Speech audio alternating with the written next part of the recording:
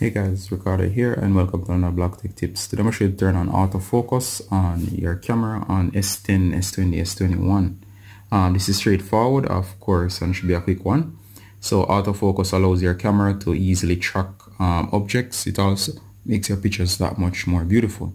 Alright, so it's a good idea to make sure this feature is on. It can be turned off for any reason.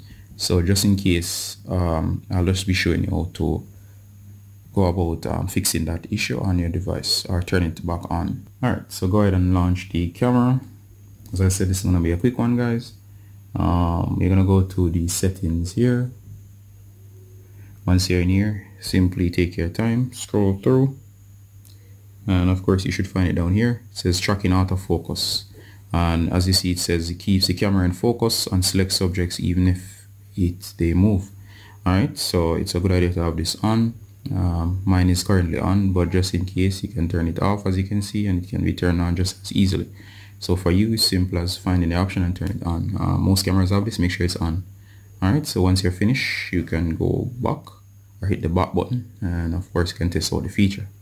Any questions, please ask them below. Ricardo Gardner from Block Tech Tips, and bye until next time. Bye.